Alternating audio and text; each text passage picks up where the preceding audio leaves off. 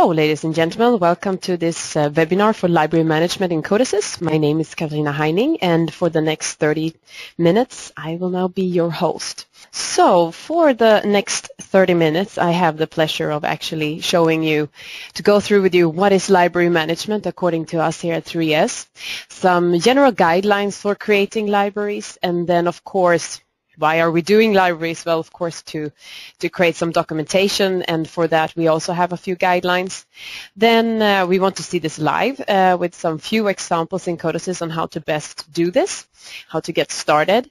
And after that, I want to give you a little bit of a preview for our advanced webinar on how to create the online help, because our goal for creating the documentation is also that it could be then available directly in the online help in CODESYS. And at the end, we will do a little bit more of a summary and go through where you can see and find more information about this topic. Okay, I think we're ready to start. So, what is library management? Well, first of all, libraries are collections of reusable objects. So, for example, POUs, functions, function blocks, it can be interfaces, data unit types, global variables, or text lists, pictures, CAM tables. And actually, for most developers, libraries should be a standard object in a project. However, unfortunately, we have few users. So with this, we want to encourage actually everyone who's using CODESYS to also do library management properly and also documentation properly. Following on, for including a library in a project, libraries module can be used in the same way as other defined POUs and variables. It's actually nothing different here. And you can also reference other libraries in order to extend the pool of available objects, and that's quite useful. And how we do this in CODESYS is that it's the so-called library manager, and that one is managing the libraries in a project, and they are installed on the system via the library repository dialog, and we're going to have a look at it further on.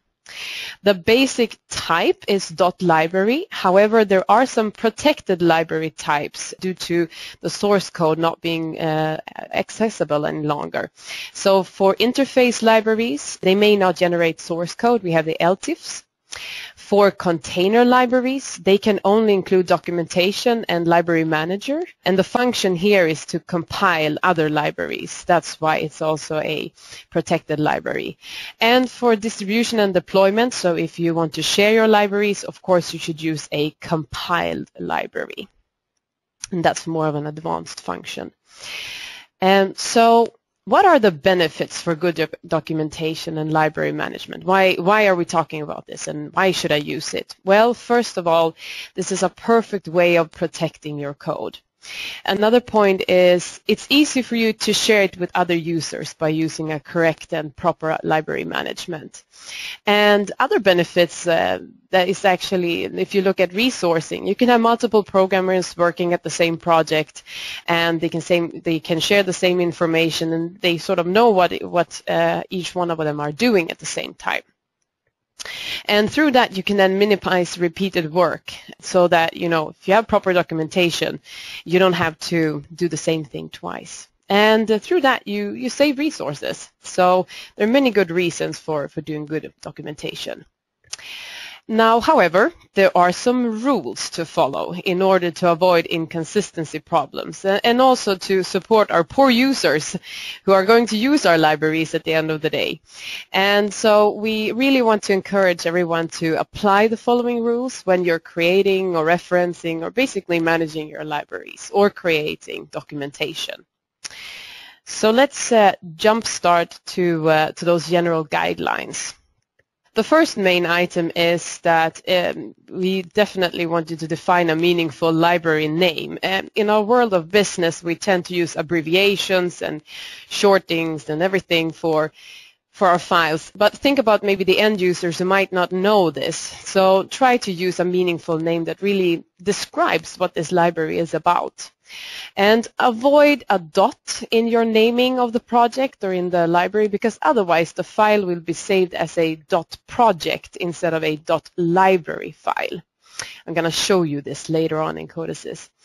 Use templates in order to gain consistency, and we provide you with a few templates, but you can also go ahead in CODESYS and create your own templates that fits your business. And also use a familiar and as far as possible consistent project structure. And this is very important when you're working with multiple users on a project, because otherwise it can be a bit confusing if every time you're opening a new library file it looks different. It will take your time to get familiar with it and find the right things, so it's just easier. Then when you are so far that you're going to define your new library, we recommend that you register a worldwide unique library namespace. This is actually not only something we recommend, it's required. And you do that very easily by contacting our own registry, and we will then be managing this for you. So libregistry@codesys.com is a simple email address where you send this namespace to. And of course, when you open and start your new project file or library file, use the following information: add title, version, and company. And we also recommend to define a category for your library. And this is optional, of course, but it is very helpful because later on when you're searching in your library manager, it not just as automatically gets saved into miscellaneous, but you can actually find it under the proper category and it goes faster to search for it. We also encourage to use correct way of referencing other libraries, and how to do this and how it works you can find in our online guide. And also design usable external internal interfaces, and also to again help our poor end users implement a user-friendly error handling. This will save you time and it will save the users time, because then they don't have to maybe always contact you directly, but they can actually find the information themselves. Use the correct method for protection for deployment, and I mentioned it before, we do that through compiled libraries. Follow a naming convention for getting clean code. Don't jump around, trying to be consistent. This is also following the recommendation of the right naming convention, and for avoiding abbreviations. And when you're working on an existing library and you know that you are different users, look after the interface compatibility to previous versions so that you're not working on the wrong one. And for that, then, of course, use different version numbers for each library when you are maintaining a project. Okay, I think that was enough of theory for now. Let's go ahead now and have a little look in CODESYS on how we can actually follow these general guidelines. I have now opened an instance of CODESYS. It's a SP6, so our latest service pack. And I start with opening a new project. And since we're going to create a library, I go into the category library, and I am using a CODESYS library. And now we're coming into the naming convention, and I'm going to call this Webinar 27, basically because it's today's the 27th. And I'm not putting in a dot or anything in here in the name, because then it's not going to be saved as a library. It's actually going to be saved as a project. Press OK. I have to do a little bit of a pausing session here while CODESYS is thinking. And of course, libraries are something that is going to be applied generally in a project and not just for specific devices. That's why I opened the view for POUs, because here is where I want to work. I don't want to be device specific. Now, I go into my project information. That's the first thing to fill out. Here you have the three main points that are very important. Company, title of your library. Now, I'm going to call it Webinar 27. And the version, well, I'm working on SP6, so I leave it for now. The other thing we talked about was categories, library category. I don't want this one to end up in miscellaneous. So what you can do is that you can go ahead and basically remove those categories that you don't like, and then you can add a category. And we have already some specified categories provided in this XML file. If you don't open this file through CODESYS, but actually directly from your installed link here, you can find some other very useful information in this file. Now, of course, I don't want to use all these categories, and for the sake of it, I'm just going to go in and use application as my preferred category. And the reason why I'm choosing application today is just because it starts with an A, and the list is then pretty much on top when I'm searching for it later on. Okay. Properties then, a few things to think about. The first thing is check that your documentation format is restructured text. It's the standard format for creating documentation. This is not something that we in 3S are saying. It's basically the standard format for documentation in general as a guideline. Now, this one has already been entered here for me, so I don't have to worry about it too much. The other thing is for the placeholder, go in and create another value for it in your template. Otherwise, it might look a little bit funny. And I'd basically provide a new value which is linked to my name, Katarina, and then value for placeholder. And I go on modify. Okay, those were the first few things that we had to do in our new project. The next thing I'm actually going to do is let's provide a little bit of documentation. The first thing I do is that I add a new POU. I will call it my POU, and I leave it in as a function block. The next thing I do is that I start to create a little bit of documentation. So this function block provides, and then I'm going to add a little bit of text here, so bear with me for a second. Sorry, I'm a bit too fast here.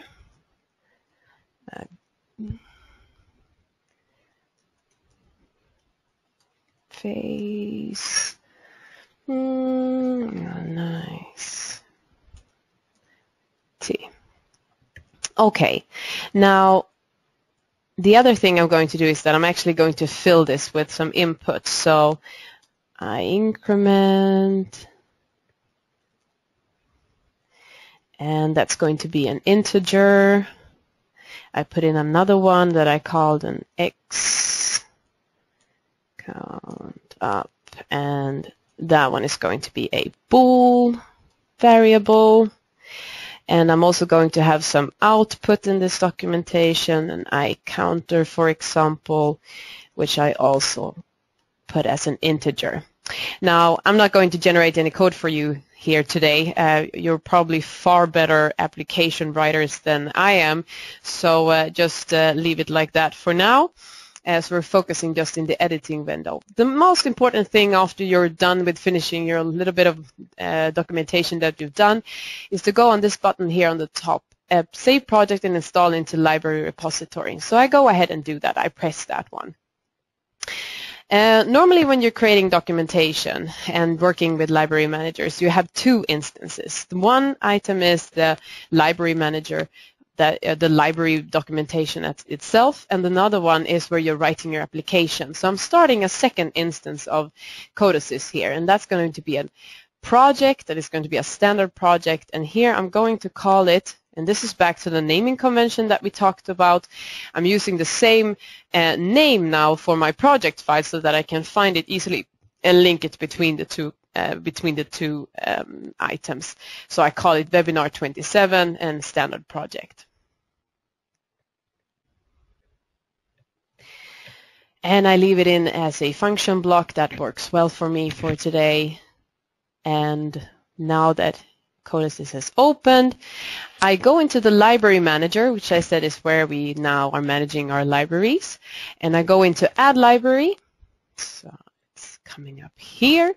And I saved it under Application, and I saved it as Webinar 27. And as you can see, I found it then pretty fast up here. If you have a hard time finding your your library, it might be more here under advanced search or display advanced libraries. So that's also a good way to look at in case you can't find it directly here in the first window. Now, I did find it here, so I just double click on it. It's called KLT. That's the placeholder name that I created. We already see that there are some documentation being created. I can even go into my POU, double click on that one. Let's see if I can get the window up here. And as you can see, it has already created a bit of information. And it says function block my POU. It's a good interface with a nice functionality. And I also see my two variables and the outputs that I got from those variables created here. Okay, very good. So that's our first start. Let's go back to the PowerPoint presentation. So here we are. The next thing we're going to talk about is the guidelines for library documentation. We did a little bit of it, but there are also a few guidelines to think about here. But first of all, why would we put effort into documentation? Well, it's a little bit the same as when we talked about why put effort into library management. Documentation tells people that this project is for them. And if people don't know why your project exists, and if they don't know how to install it or install your code, or if they can't figure out how to use your code, they simply won't use it or have a very hard time using it. So documentation is basically for your end users to survive in your application and get proper help and support so that it's easier for them. And I think many of us have had this experience where you're sitting and you just got a project archive from a friend or something. You're opening it up and you're thinking, what has he or she done here and why? So that's one main reason for actually creating good documentation. There are many other reasons. Preventative, you reduce support with accurate documentation. It saves you time, it saves your resources, and it's also for redundancy. If you have staff turnover or you're changing your project, it ensures that the know-how is retained and that the successor has a vertical startup. It also should provide an overview of a concept of a certain library, and it also helps you save time and resources if the functions that you have in your application have a correct description. And also for error handling and error messaging, it saves a lot of maybe on-hand support that you don't need to provide if you actually have a very good documentation for error handling. It helps the user for themselves to do the root cause analysis, so simplifies for the users. So, and for an advanced version of this also, the documentation must be designed in a way so that the online help works properly in the application, because how we have structured CODESYS is that if you do a proper documentation, you can also be able to find it directly in your online help. And I'm going to show you later on now in the presentation what that looks like. So it should ensure that a complete and accurate presentation of the interfaces and your parameters and their descriptions is available in the library manager. That's the reasons. So how do we start? Well, I'm not going to show you all of that today, but one help is that you create a README file. And in that one, you should answer a few questions. You should decide on who's your audience. Most of the times that will be users and developers. So what type of documentation do they need? What's the purpose and the features of your application? What makes it different from other applications? Please, please, please include installation instructions, and a link to your code and to your issue tracker. Provide them a list of good frequently asked questions, and also how they can get support, and maybe how also users can contribute, because many times you have some pretty smart people out there who can come up with better ideas of improving maybe your application. And also at the end, don't forget your project's license. So, very good. Now I talked a lot. Let's get down to business and do a little bit more documentation in CODESYS. And I'm going to do two things. We're going to add a table, and we're going to add an image. So I'm going back to my instance that I opened before, my library instance. And the first thing I'm going to do is that I'm going to create another object. That's the POU. And now I will actually basically call it my table, and it's going to be based on a function, so I need an integer and function block diagram that fits. and I just add it in here. Now, since I don't have a lot of time, I'm going to do a little bit of a pre-cooked version here. So I'm adding some text, a function with a table, and then I have actually prepared something in the background so that this table is showing up correctly, because otherwise you're going to see me sitting here typing a lot. And what you can see here is that I already pre-printed basically the table. A few watch-outs here. When you do create the table in this way, watch out that the lines are over each other and you have the right amount of functions and minuses in between, and that the distances are correct. Otherwise, your table is not going to show up correctly. The other thing we're going to do is I'm going to add a bit more text. Return special, you regarding I value. And of course, inside of my var input, I'm going to have value called as an integer. Okay. Now we do hope that this is going to work. Again, I press the Save Project and Transfer. Looks like CODESYS is working pretty fast there. So I'm going back to my project file. I click on it. It has already happened there. My table, I can see it. Yeah, to remove that one again. I also even got a little function here. And in my documentation, here I have to be a bit more patient. Sometimes it takes a bit longer. Let me see if I can. Yeah, it's coming here. It was just a bit slow. And there are actually two ways to go to your documentation inside of this file. As you saw here, I just clicked on up here, and I go into my table here, and then it also shows up. And you can see that also even the items that I added into the text came out automatically. So, very good. The second thing I'm going to add was a picture. So I go back to my library. The first thing I do here is that I need to add a folder, which I call image. I need to fill this folder, of course, with an image. So I go in, I add object, and I go into external file. My file path, let's see if I have any nice images saved. Sorry. CODESYS logo is always thankful to use. And here, a little watch out. When you're adding a picture, make sure that you have the full correct name. Otherwise, it is not going to find it. Very important, embed into project and click on add. Very good. After I've done that, I'm going to go in and add another POU, which I'm going to call my picture. And this time we leave it in as a function block. And now we come to a bit of a tricky bit, and that's of adding the picture and do it correctly. So I start again a function with an image.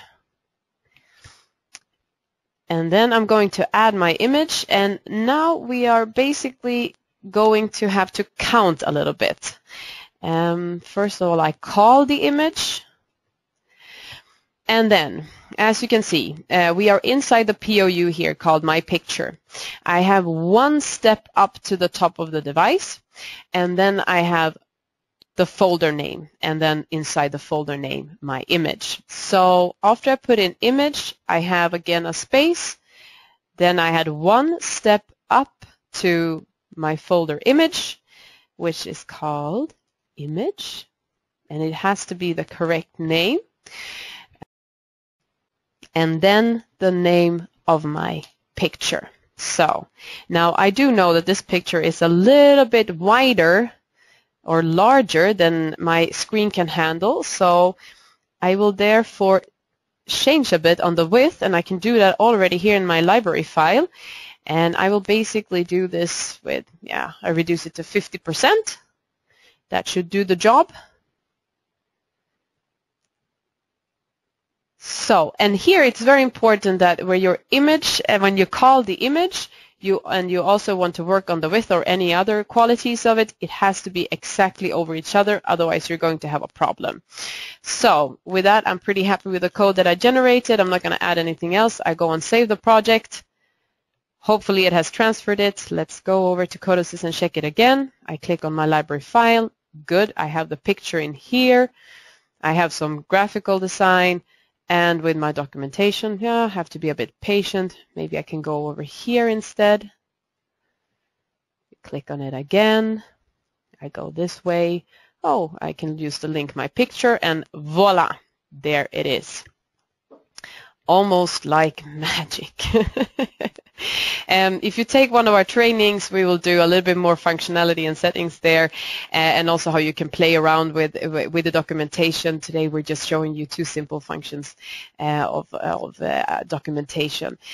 Now, going back to the PowerPoint presentation, I also promised a little bit of a preview of our advanced webinar, and that is about creating the online help, because for us, when we talk about documentation, where we want to end up with all of this is basically that the documentation you provided is also now landing automatically in the online help. Now, the online help that we have in CODESYS is actually pretty smart. So if we go back to the project file, and I'm inside my window here, and let's say I do want to look for some documentation, but I'm not exactly sure what the library is called where I need this function from. I can just go into Add Library, and I can add and search for that function. And I know that we have something that is called XML get element, and already something comes up. I double click on that one. I press OK, and automatically CODESYS gets me the right library where this function is installed. If I have a little look at it from this window, you can see that it's filled with different documentation. Function blocks, read XML files, it also contains a lot of pictures and some tables. So it's already an existing library with all this different type of information inside of it. Now, the next thing I can do is that I can go into my PLC program. And what I can do is that I can go in and search for this specific function that I'm looking for. I do this by calling it XML element getter. And the next thing I do is that I go into F2. I press F2. I know that I need to look for some structured types, XML utility. This is a function block. And here I find it XML get element. I press on it, and I also do the semicolon. And if I now go back on this function, XML get element, and I press the F1, the online help is starting. And what it does is that it doesn't only, sorry, it's showing up in the wrong window. It doesn't only open the library, XML, the online help for this library, but it even opens it up in the correct way of this, in the correct spot where this function is actually sitting in the documentation. So you don't have to go through all the elements of one single documentation, but you can actually get directly to the function that you were looking at. And how you do this, how you create your documentation so that your users also can find it so easily in the online help, that is what we will work on in the advanced webinar. So with that, I'm basically getting to the end of this presentation. A short review of what we've been talking about. We talked about the guidelines for creating good libraries. We talked about the guidelines for creating consistent documentation and why you should do it. We went through the different standard rules, and we also had a snapshot into why we're basically doing documentation, how you can include it in the online help. Now, I know this is just a drop in the ocean of all the information that you can find, of course, in our own online help in CODESYS. We have lots of information. We will be posting these webinars, or the webinar, both the German and English one, on our YouTube channel. I hope it's going to be in March, can be in April, but around that time frame. We have planned the advanced webinar for April. More information coming to that about a little bit later on. But if you already are interested now, send a little email to product marketing and we can make sure that you can attend. And we have also we are also going to provide a standard training for library management. This is going to be about a one-day full training in June. And so if you're interested in that, it's going to be posted soon on our website, but you can also just send an email to productmarketing@codesys.com for showing your interest. So we do hope we get a lot of people signing up for that training, especially if you want to get even more your hands dirty in library management and documentation. Okay, I'm basically 2 minutes over the time. I want to thank you all for attending this webinar. Very nice to have you here, and I hope to see many of you also in the advanced one. And our chat is still going to be open for a few more minutes where you can ask questions. So with that, I am going to close my session. Stay along if you want to ask a few more questions or send us an email directly. And thank you and have a good day and good evening.